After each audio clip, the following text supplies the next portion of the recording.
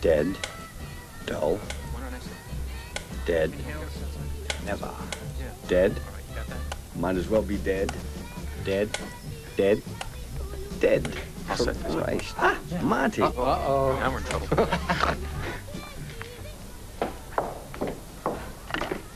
Hi, Tony.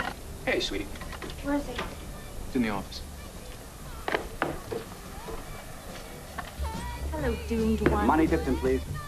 You're wearing black. This is a fiesta, not a funeral. You taught me black was slimming, but whatever you say. One fat pig coming right up. Looking good, girl. Look at this. We needed a part animal like you to liven things up. Monty! Hi, drop everything. Now? Yeah, yeah. I gotta go right Yeah, no. This is command performance. Get over here now. Right. Ah, I got him. Ah, good mom. You look great. Can't believe you're sick. Who knew? You should see my headshot. Now you can get me a Tylenol commercial. So, who can I call? Yeah, we're doing okay. Right, Tim? We'll probably need a bouncer. You know, there's even a few single straight men coming. Single and straight? Hello? In this house? Hey, Johnny. Get the hair out of your face. Wait 1 second. Did you call your father? Next. Call him. The jerk would never come. Tim Bergen, Nick Stark's partner. You did call Brandon. Fuck no. Look, I'm gonna pretend I didn't hear you say that so we can stay friends. But you've got to. No, forget it. End of story. This is not gonna be an unhappy occasion. Oh, no, we don't. We start with the clip. Oh, the clip's being. Oh, we're on. Oh, my God. Here we welcome everybody to the second half of Girl Talk. Got most fluffed up.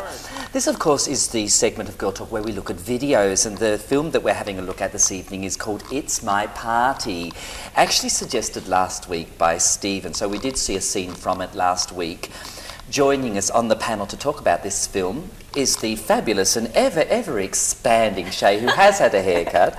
Welcome, Sheah. Thank you. We have a new video panellist this week as well. His name is Matt. Matt, welcome. Don't worry, we'll eat you up and spit you out the other end. And Jay, who's getting quite a big fan base out there in television land. Sure. Had so many people coming up to me on the street and saying, "Who's that gorgeous man in the video panel reviews?" It's My Party. It's the story of, it's really in the HIV and AIDS category, and it's the story of a young man who, rather than face dying of HIV and AIDS, decides to throw a party and take his own life. It was made in 1995. What did we think? Okay, I'll start. What the hell? I thought you might. Regardless of the fact that, yes, I bawled my eyes out at the end of the film, I overall found it a fairly bland film. How can I say this? There didn't seem to be any kind of passion from the from the actors, from the host. Everyone, it seemed very detached. The whole theme seemed very detached as a film. I didn't really engage me at all. Yeah. So I found it really bland. I didn't feel the actors really kind of Isn't it bizarre given the subject, Matt? Do you think Yes. it'd be a really passionate subject? Yeah, and I actually felt that they chocked it full of famous names. You know, there's Olivia Newton-John, Roddy McDowall, George Segal, Marlene Matlin, Eric Roberts, and whoever else. They jammed it full of stars to kind of give it that oomph, and it didn't work. To be honest, I don't think it worked. Wow, you're such a hard woman. I Sheah. am, I must admit. I'm very fussy.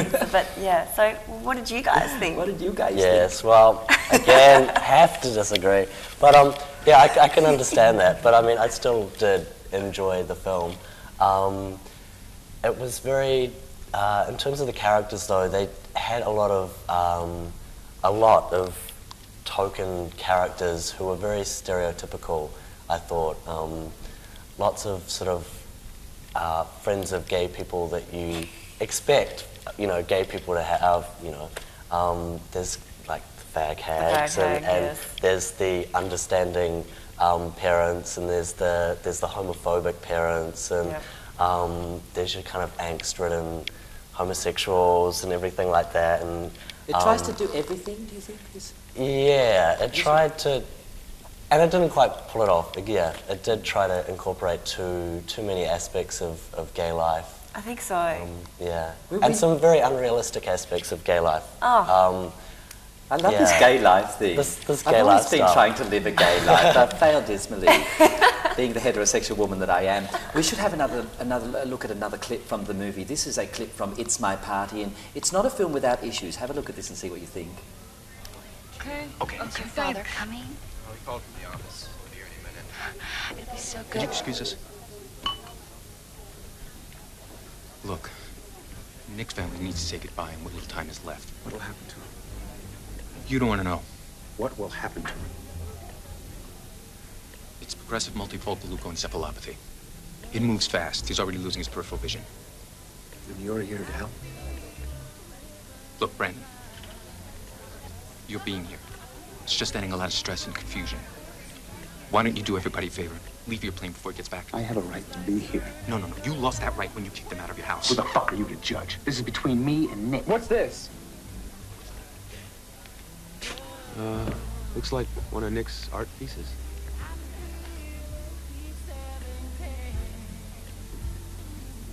Oh my God. It's our friends who died of AIDS.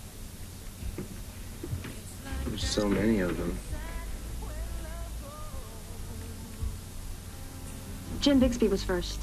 He and Carl were together for... How did you stay together for so many years? That's pretty interesting. Well, too many legos aren't easy to manage. He died in the hospital. Tubes coming out of everywhere. You're a doctor, right? Ran the AIDS unit accounting until I couldn't take it anymore. Reminding us of some of the harsh No, I think realities of different types of this AIDS. era, which is still continuing, of HIV and AIDS. How did... Matt, we have to canvass your opinion before we move on to general convo, but what did you think? Okay, well, I just thought that I'd like to compare it with perhaps Disease of the Week type movies. That it was a step above. I thought it was quite a big step above that, because whereas they really, to sort of milk our tears, they often concentrate on just one, perhaps a couple of characters. But with this, even though it was about one person, it was like they were relieving our stress by looking at keep switching from different character to different character.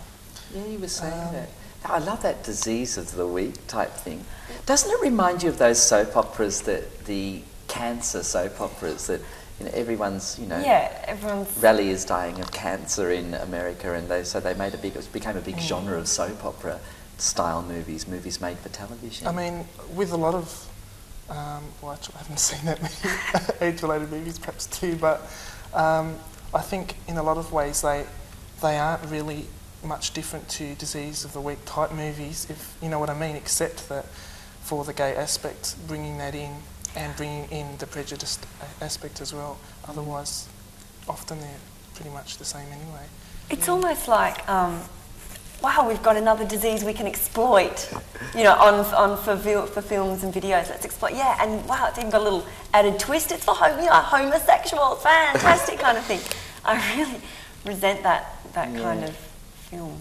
I had a lot of trouble, I have to say, with the what I call the hierarchical class element of this movie, because these are two boyfriends, one of which gave the other 2 horses as a birthday present, I think. And we all get 2 horses That's for our right. birthdays, don't we?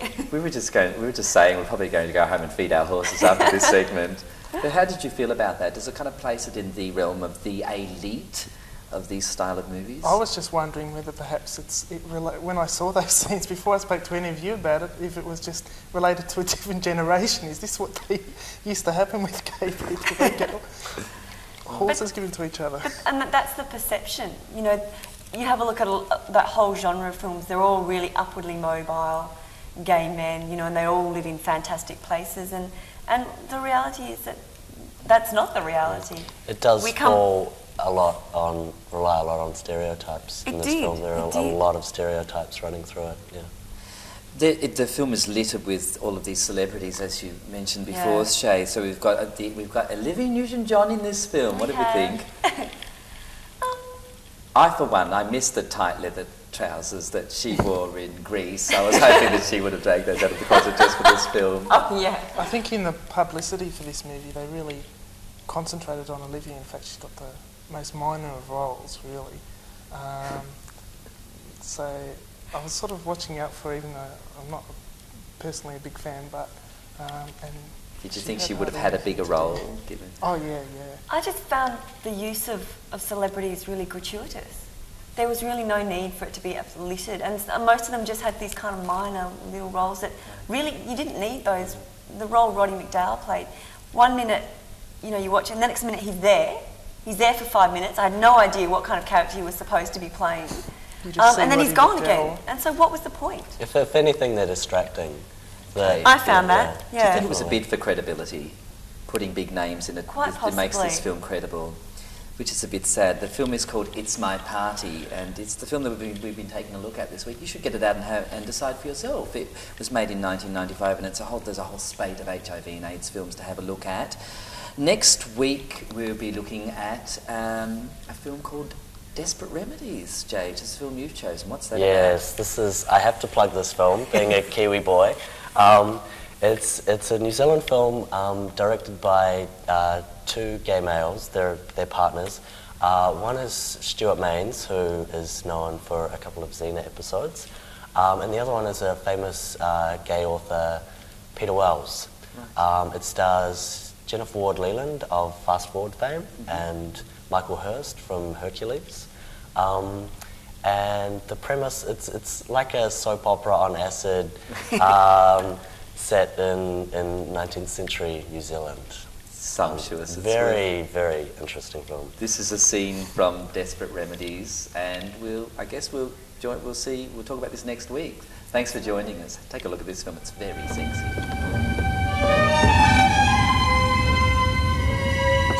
Please, I need only a drop. So cold. Dorothea! Whoever's out there, I'll give you money, jewelry, anything you want. My sister's rich. It's between me and the devil, Mum, and I've never lost yet.